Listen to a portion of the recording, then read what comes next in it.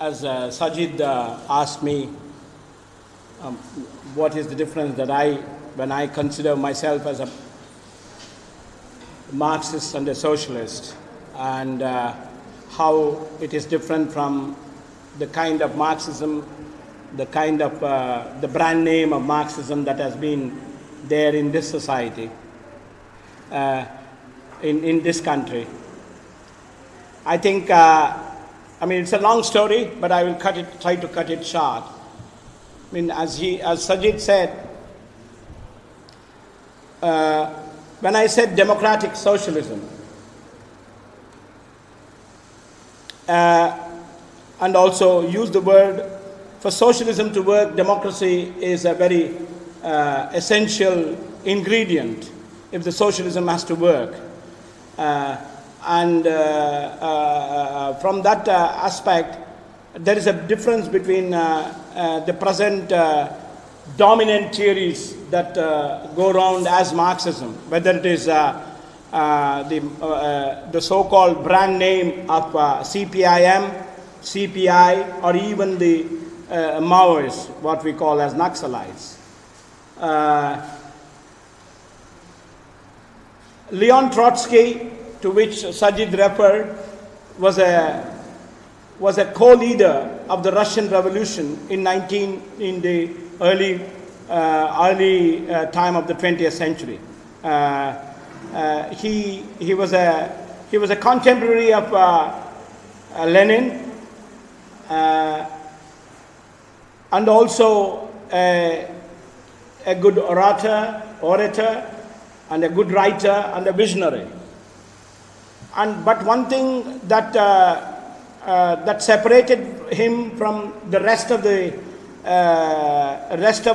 his contemporaries was his sharp mind.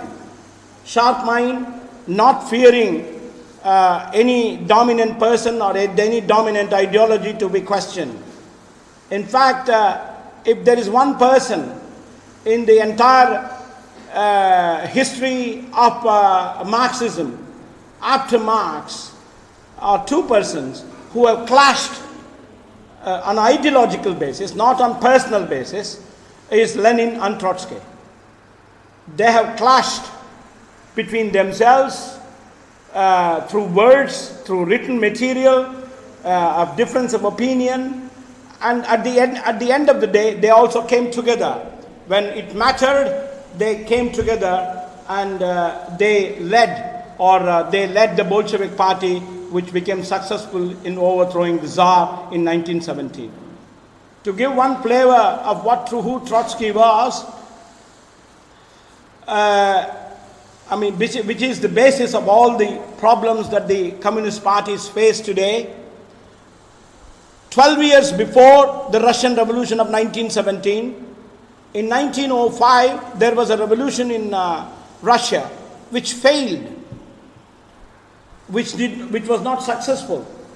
After the 1905 revolution, in which both Lenin and Trotsky were just onlookers. They were looking at the revolution. They were already Marxists. They were organizing themselves. At that time, the organization in which both of them were working was called as the Russian Social Democratic Labour Party, RSDLP. And after the 1905 revolution, which failed, Trotsky took upon himself, not because of anybody asked him, but took upon himself to write a thesis as to analyze the failed revolution. And he came up with a long thesis called Theory of Permanent Revolution, and in which he argued that, which I tried to explain in my introduction, in which he argued that the role played by the bourgeois, that is the capitalist class, in the early revolutions of the industrial revolutions of Europe, or even in France, one cannot expect them to play the same role in the coming period, especially in the ex-colonial or neo-colonial countries, or what we popularly call as third world countries. And he said that to expect a similar role by the bourgeoisie to finish up the existing modes of production and develop society would be tomfoolery. Hence, he said, the task of developing society from a feudal morass to a new, advanced, modern society where oppression of all characters, of all feudal characters is ended, that task will also fall upon the working class themselves. And then the working class cannot stop at overthrowing the regime of Tsar, but they will have to take up these tasks as also and not bring the capitalist class to power. Until at that time, it was argued within the Marxist circles that the stage of the socialist revolution will only come after the bourgeois democratic revolution. That is, the capitalist democratic revolution is happened. Is finished. That means developing society, abolishing feudalism, abolishing land relations, and freedom of expression, all blah, blah, blah, all those laws come into existence. Then, once those democratic tasks have been completed, then we can ask the capitalist class to go and we will come. That is, the working class will come. Trotsky differed from that view. He said, the coming revolution will not be of that character. And that's what happened in Soviet Union as well. Until 1917 April, Lenin and Trotsky were in opposite camps. Not opposite camps, but at least they were not in the same organization. Once the RSDLP split in 2012, two separate wings emerged. One is the Bolshevik party, which was led by Lenin. Another one is the Menshevik party, which was not led by Trotsky, as the Stalinist parties would like to make out or really give the false information. Trotsky remained for a period of more than 5 years independent. He did not join any party, any of the wings of this RSDLP. But of course, he did help some of the Menshevik theoreticians to formulate their ideas. He did edit some of their articles, and hence history says that he was also a Menshevik, but he was not Menshevik. Both Lenin and Trotsky were exiled by Tsar. They were sent out of Russia. In fact, they themselves left. In 1917, in April, Lenin returned to Russia to take charge of the revolution because it was developing. And as soon as he came to Russia, he removed Stalin from the editorship of Pravda, for the reason that Pravda, the paper of the Bolshevik party, was advocating to support Kerensky, who was the bourgeois leader of that particular point of time, to do away with Tsar and to bring Kerensky to power. Lenin disagreed, and that's where he agreed with Trotsky. He said, our class, our peasantry, are not making all the sacrifices through their lives to bring a bourgeois to power. And that's where he used the slogan, all power to the Soviets, that is the councils of workers and peasants. And he said, all power to the Soviets means that all the tasks, the bourgeois democratic tasks, alongside the social revolutionary tasks, will be led and will be executed by the revolutionary forces themselves, that is the working class and the peasantry.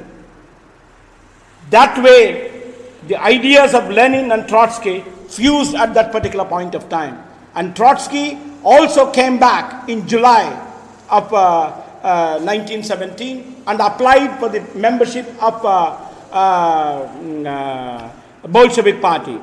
And Lenin wholeheartedly accepted him and made a comment that Trotsky is the best Bolshevik outside the Bolshevik party. He accepted him, and both of them led the revolution. In fact, the most difficult, most dangerous, most responsible task of forming a Red Army was given to Trotsky. He led the Red Army. He created a Red Army to fight against the 21 armies of the world which wanted to crush the Russian Revolution. And that's the This is the personal story of Trotsky. But what is more important from a historical point of view is that what was Menshevik idea, which continued to be the Menshevik idea, that the first stage is the social democratic stage, and the next stage is socialist stage, which will happen 100 or 200 years ago afterwards. And that idea is even today carried out by the communist parties around the world. If today, if you see the Communist Party of the Marxists and the Communist Party of India or any other communist parties try to be friends with the capitalist class, try to be friends with the feudal elements, try to be friends with communal elements, it's because they think they are at the stage of social democracy. So, to strengthen capitalists and within capitalists search for progressive elements, and that is the theory on which the communist parties base themselves. And that is the difference that we have. And we do not cooperate and consider any section of the capitalist class as progressive, because the nature of progressivism of the capitalist class internationally, universally has ended. They are no longer capable of developing society. Their progressive nature is lost because of the fundamental contradiction of capitalism itself. It cannot coexist alongside nation states. Capitalism and nation states are two antagonistic in nature. Because of the nature of capital, it has to amass markets, amass profits. It will come in clash with different nations. Today, why is it Pakistan and India are fighting? Why are they fighting for a piece of land in Kashmir? Of course, it's beautiful, it's very rich in this thing. But what is that? Both have imperialist ambitions, sub-imperialist at least compared to America or China, or Britain or anything. Both Pakistan and India have imperialist ambitions. Both oppress their neighbors. India oppresses Bhutan, Northeast, Kashmir, Sri Lanka, Maldives, Nepal. It shows its imperialist nature to these nations. Likewise, Pakistan also does to Balochistan, to other areas, against Afghanistan. Why? Because fundamentally they cannot solve the contradictions of capitalism. Of course, there are huge vestiges of feudalism in both the countries, but dominant productive force which makes tick, which makes their economy grow, is capitalist economy. And that we have to understand. So whether it is America, America has stagnated. Nobody knows these things, because America is always painted as something of a green pasture. Everything is happening in America. No. How many millions of people are languishing in poverty in America? So, whether it is Britain or America or any other European nations, so-called advanced capitalist countries, are also incapable of developing society now. They have stagnated. Their economies have stagnated. They are able to exist as an economy because of the plunder of the third world countries, the plunder of the neo-colonial countries like India and other Africa and other Asia and African nations.